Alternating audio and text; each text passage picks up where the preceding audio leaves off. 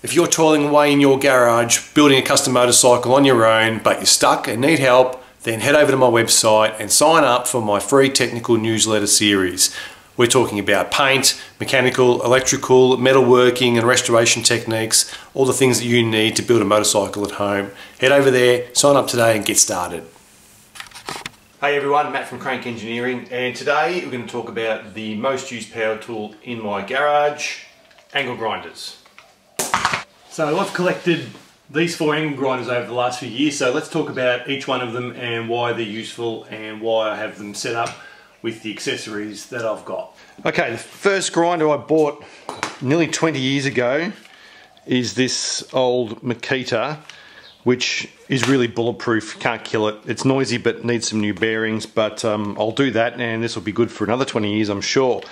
So these 3 grinders are all 4-inch, these 3 grinders are all 4-inch diameter tools.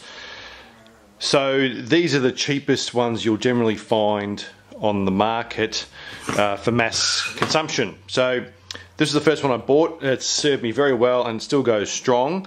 But when you're using grinders on a regular basis on a particular job, say you're cutting some steel, then you're welding, and then you're grinding or sanding a weld, it gets a bit tedious changing accessories all the time. So when these Milwaukee grinders came up on special, I paid about $50 each for them. So I bought another 2. And that means I can be set up with a cutting disc in one grinder, and I can be set up with a grinding wheel if I want to, or a sanding or a flap disc in another one. And that just speeds up my workflow. So of course all this can be done with hand tools, but just makes it a lot faster with a power tool. So 4-inch, and then sometime later I bought this is an AEG, probably all made in China, but yep, made in China. AEG grinder, but this one's a 5-inch, and the reason I bought a 5-inch, or what it's been very useful for, is if I'm cutting, say, inch or inch and a quarter tube, I can generally get through with one cut right through with this 5-inch blade, with a new 5-inch blade. 4-inch grinder, you might only get 3/4 of the way through, and then you have to turn around and cut from the other side, and then you generally have trouble getting a straight cut. So this is great for cutting through tube in one slice. The accessories are a little bit more expensive, obviously, but they do last a fair bit longer than the 4-inch ones. So that's useful for cutting tube, or I find. So let's talk a bit about the accessories that I'm using.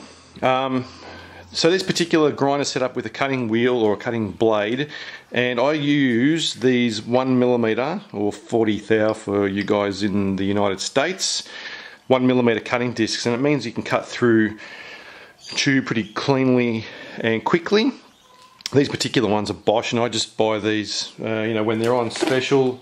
I just end up buying another box of 10, and I just keep them in stock, so I've always got a few lying around. So you don't have to use these ones, but these ones seem to work pretty well for the sort of work that I do. The other accessories that I find very useful is a flap disc or a sanding disc. Again, this particular one's Bosch, but that's only because that's what the store stocks where I buy them from. Now these aren't really that cheap. These ones here in Australia are around about $7 to $8 each, which is not cheap, but they do last quite a while. I mean, you can buy them a lot cheaper. Here's some really cheap and nasty ones I bought from another store, and I think that was $7 for a packet of 5. They're not going to last anywhere near as long, clearly, because of the price, but these are very useful, obviously, when you're doing some fab work or cleaning up welds or whatever on a motorcycle. This one's currently set up with a grinding disc, but I don't generally use grinding discs that often, especially on motorcycle jobs. It's just too coarse an operation for a motorcycle where you need a bit more finesse and you don't want to take off massive amounts of material at any one time. So I tend to go to the flap disc before I would use a grinding disc. So a grinding disc I would be using if I'm doing fab work on heavier steel, maybe 6mm 1/4-inch plate, something like that. On the old Makita, I've currently got a wire wheel. This one's missing quite a few bristles.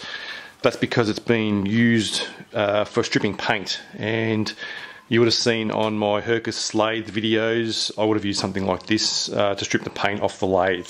So this to me is one of my go-to tools for stripping paint or cleaning up rust off surfaces. So this one pretty much stays with a wire wheel on it all the time. So generally for my own workflow, I keep a small box of 4-inch accessories and a box of 5-inch accessories near the tools at all times, so I can go and grab whatever I need and switch the consumables over very quickly. Also, I have a bulk supply of consumables, which again, I buy this stuff when it's on sale. Again, because it's consumable and you throw out the leftovers, you know, I don't really want to pay full price for it unless I really have to. So this is my stock of 5-inch and 4-inch accessories. New wire wheels. Again, I buy these when I can find them on sale because they're a little bit expensive. They do last a while, but I do try and buy them on sale. I've got tons and tons of 4-inch grinding wheels. These will last me a lifetime. I'll never have to buy these again. If they came out of they're bought by the box load. So some of my other favourite accessories, which I'll cover in more detail in future videos, and I think I have shown these before, for stripping paint, and we'll do a video on stripping paint in a couple of weeks. But these guys here, Strip It discs, they're a, I don't know what you call this, some sort of a synthetic polymer material, but it's very, very effective at getting paint off without taking off a lot of metal. So of course you could sand the paint off with a flap disc, but I don't generally choose that option because I don't want to remove metal, I just want to remove paint. So paint stripping will be wire wheel and Strip It discs, clean and strip discs. I think in the US 3M make a similar product. Here in Australia these are supplied by a company called Josco. So very useful. I've got those in 5-inch and in 4-inch. You do chew through these pretty quickly. So I tend to buy the larger 5-inch ones, which last a bit longer, even though they are a little bit more expensive. I think on so cost per operation, I think these are a bit cheaper. So I buy the larger ones where I can. 4-inch ones don't last all that long. The other things you guys might have seen in other videos, which I find really useful, are these poly flap discs. So similar construction to a flap wheel, but they've got, rather than a sanding or paper and an abrasive paper, they've got like a 3M sort of Scotch-Brite material. So these are a medium, I think, and then these ones are a fine. So the different colours indicate the different grades. But these are great for final sanding. Aluminium or steel, they work really well. They're a little bit expensive as well, but again, you've got to, I price it based on my time. How much time does it take me to do the job? If it's quicker to buy something to do the job quickly, well then I'll buy an accessory to do that. The other thing I've been experimenting with recently is just these sanding discs which need a backing plate. And I was wondering whether it would be cheaper to use something like this than to pay for a Bosch flap disc. And these are like 95 cents or something similar per wheel or per disc. The backing disc was $5. So if I could do more than say 7 of these will equal one of these. So do they last about the same amount of time? Well, as far as I can tell in my non-scientific experiment, this guy still wins out. Get a far more material removed with this than you would with 7 of these. So, it was just an experiment to see what would happen. I'll use them up at some point. But that's my favourite accessories, and I'll show these in use in a future video, especially when it comes to removing paint and in other operations of metalworking. So thanks for watching.